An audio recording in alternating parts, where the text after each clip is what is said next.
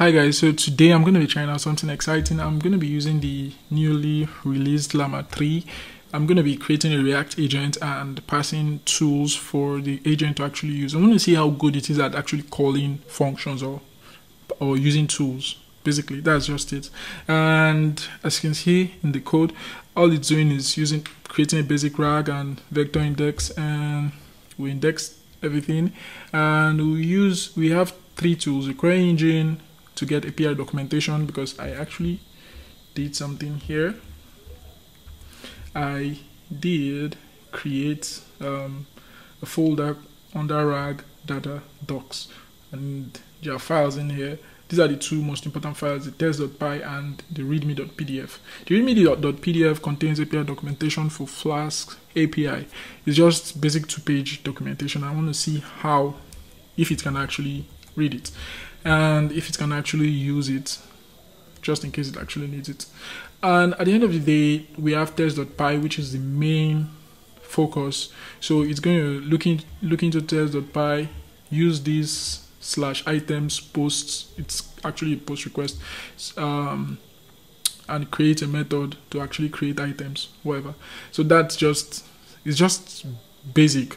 But our main focus is to see if it can actually call the code reader to the code generator tool properly without hallucinating and wandering about, things like that. We do not want that. So for the React agents, we're going to be using LLAMA 3, basically, because we're testing LLAMA 3.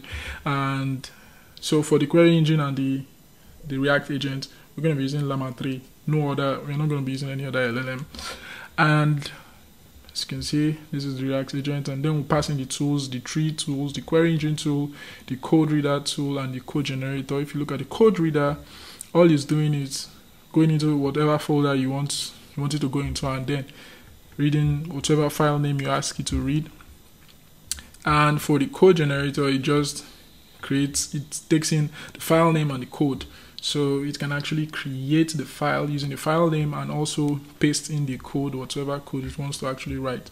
So that's basically what it's doing, and we'll see if it can actually call it, because many other smaller LLMs do not actually work properly. Like, they just wander about, or they start hallucinating without actually calling the tools properly. They don't even know how to call it, or they just wander around. So let's see if this actually works well. So I have a prompt which I want to actually try, which is this. What we'll be asking is, we're going to tell it to read contents of, let me just paste it, read contents of test.py and write a Python script that calls the post endpoint to make a new item. So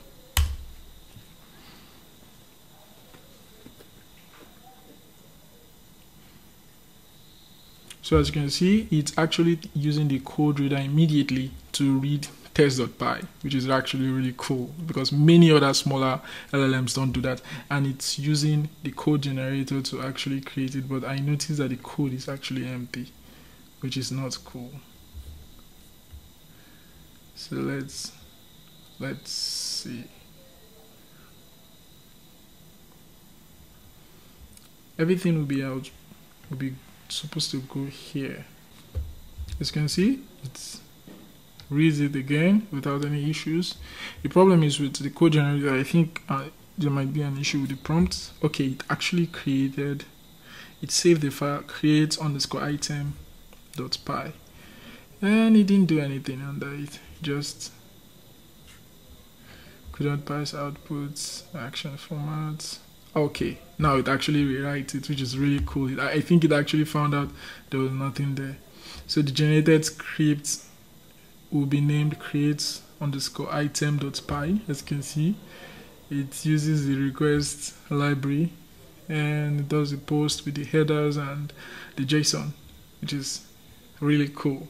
The new item, which is really, really fucking cool, like really cool. So that's it, and as you can see, it actually works.